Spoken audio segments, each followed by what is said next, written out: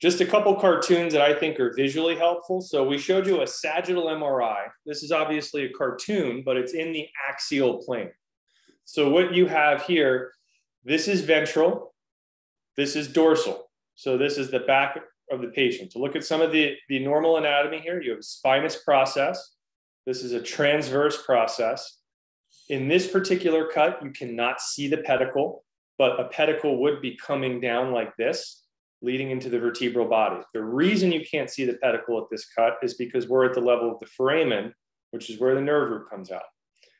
This is the spinal canal, and this is the nerve root exiting.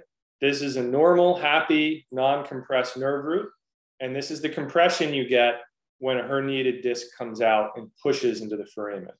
That causes radiculopathy. Here is basically the surgical intervention. So a laminectomy involves removal of the spinous process and removal of the lamina. The lamina is the bone that transitions off laterally from the spinous process and covers the thecal sac or the dura.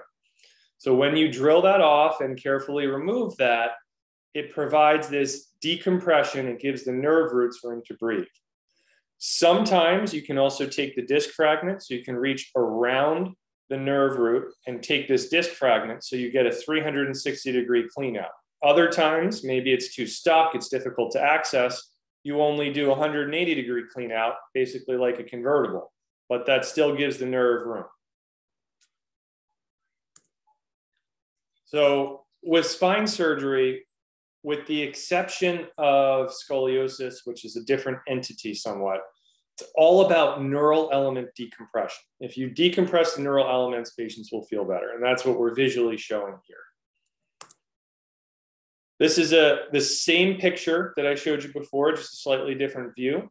So this is now a coronal view. This is what you see in the OR. You have the wound open and you're looking straight down into a prone patient that's face down. These are the spinous processes, and this is the end product of a laminectomy surgery, where the thecal sac is decompressed. This is the same view. So this here, this is the same view. This is what we're removing, the spinous process and the lamina. I would argue in this case, we need to remove a little more. So this edging into the joint, so these are the joints where the different levels are connected. We would need to get a little closer out towards the joint to actually decompress these nerve roots. So this would be sort of an inadequate laminectomy, but at least it's a good visual.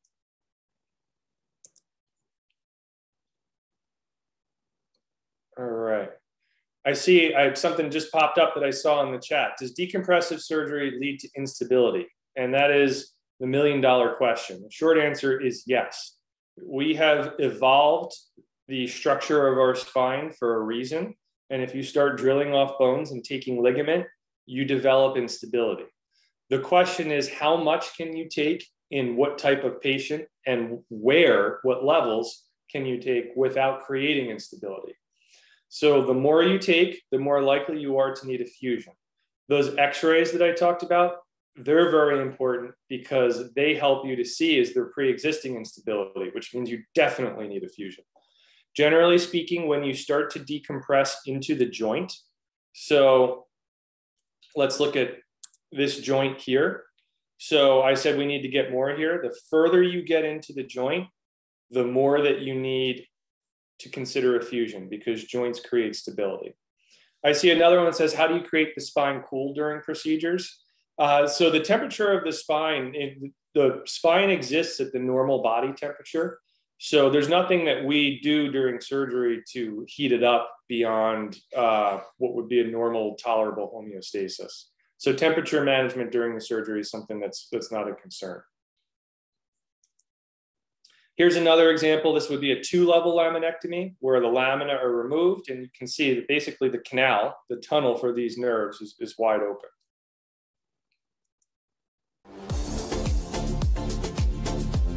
Hey everyone, Ryan Rad here from neurosurgerytraining.org. If you like that video, subscribe and donate to keep our content available for medical students across the world.